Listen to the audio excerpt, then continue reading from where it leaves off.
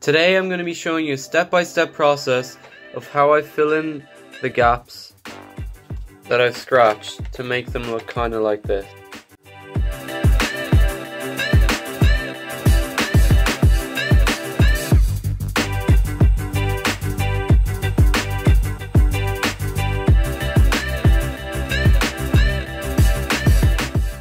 So the first step is going to be to scratch out the paint that we have inside already.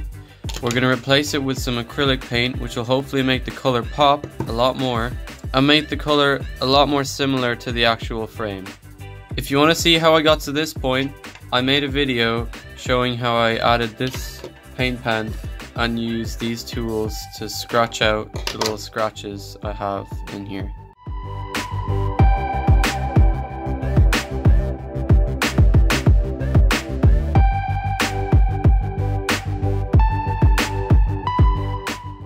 Okay, so I've got rid of as much paint as we need to now. Next, we're going to be using this, probably the smallest paintbrush in the world. Compared to a normal paintbrush, this is how it looks.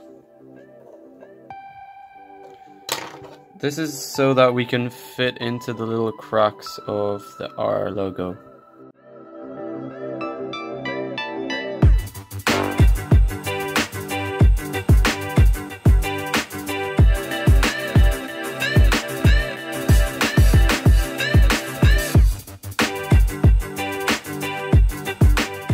This may not look finished, but this is how I'm going to leave it, and later I'm going to use one of my scissors just to carve out a nice shape out of the paint.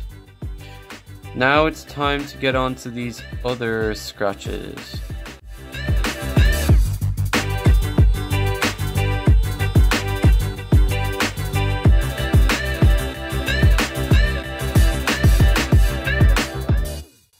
Okay, so now it's all painted. And it looks terrible, but it won't soon. I'm gonna give it like an hour and then I'll come back and scratch away the paint. So I'll see you guys in a bit. So I've left the paint dry for a couple of hours now, so everything should be nice and easy to scratch away. So I'm gonna be using the same tool that I used to scratch out the grooves in here to take away the excess paint so it doesn't look terrible as it does right now. I'll also need to paint this because I forgot to do that when I was painting.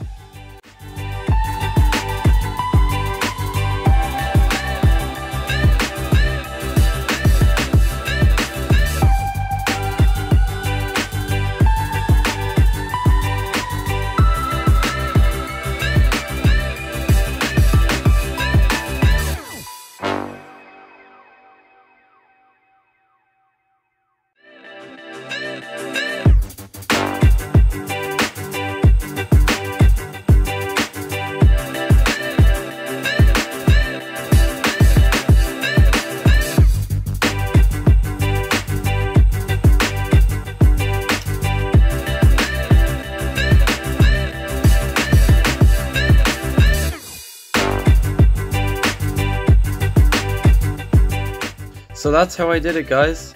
Here are the sunglasses on me. These are the ones we just made.